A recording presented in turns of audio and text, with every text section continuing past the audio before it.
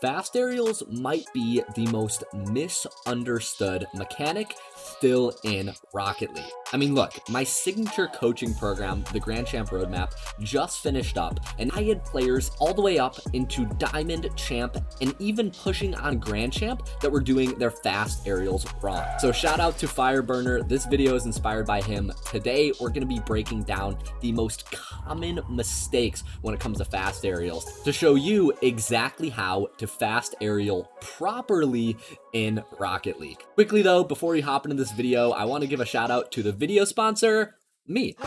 Yeah, believe it or not, I am sponsoring my own video today because the first season of my live coaching program just wrapped up. And so to celebrate, I just launched a free training on my new website, which is going to be the first link down in the description below. So if you're interested in getting coached by me, definitely go check it out after you watch this video. But yeah, without any further wait, let's hop right into this.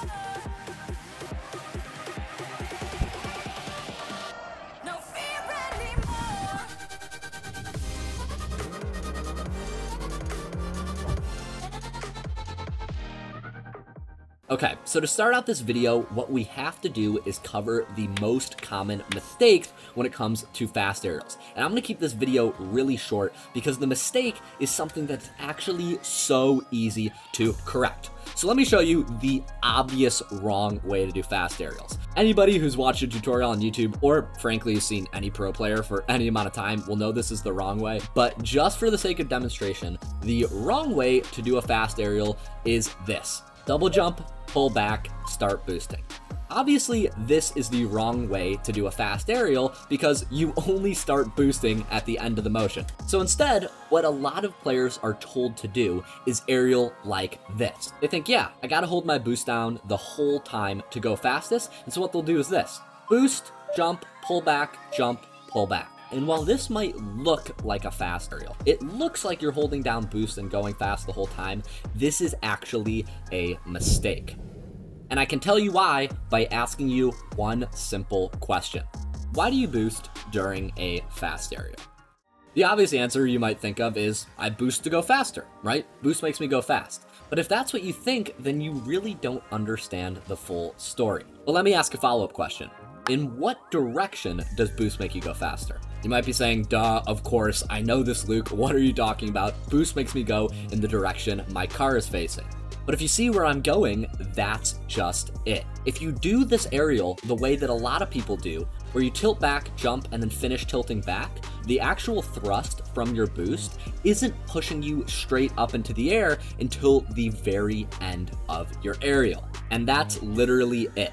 That is the reason this aerial is bad, because it takes an extra amount of time to get your nose pointed to the ceiling.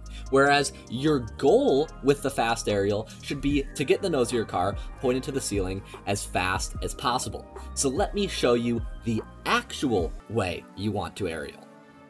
Instead of jumping, tilting back, jumping, and finishing, what you want to do is jump, hold down jump as long as you can to get the most height possible.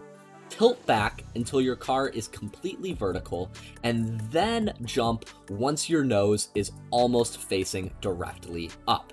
If you aerial this way, you will straight up get to the ceiling faster than if you do it the bad way.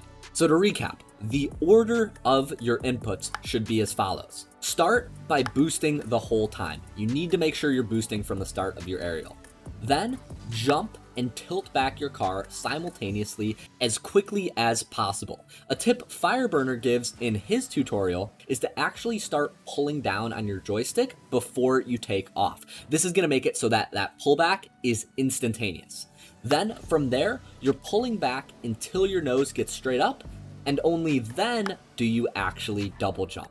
Also, I'm hopping in after I recorded this for a quick editor's note. I forgot to mention, if you're having trouble accidentally backflipping on your fast aerials, you gotta make sure you let go of your joystick before you do that second jump. If you just pay attention to this, you should be able to fix it with a little bit of time. But if you're continuing to have problems with this, one other quick fix you can do is turn up your dodge dead zone sensitivity in the settings. I go into more depth about this in my dead zone settings guide, but I didn't want to forget to mention it in this video. Anyways, back to the program. If you do this right, you can literally look at the side by side. I will hit the ceiling faster every single time fast aerialing this way than if I did it the other way.